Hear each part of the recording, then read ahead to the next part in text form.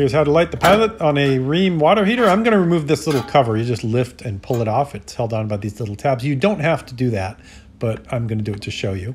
So first turn it off, wait 5 minutes for the gas to clear out, then turn it to pilot and push in towards the water heater, push the button down, and then push the igniter button. This is going to make a little spark down there, and just keep pushing it and keep pushing it. You're going to have to push it a bunch of times while continuously holding that pilot button down. And then when the pilot is lit, you'll see a blue light flashing intermittently there, and that means that your pilot light is lit. If you don't believe the light, there's a little peephole down here. This is why I removed the cover. You can look down there and you can see the pilot burning to be sure that it is actually burning.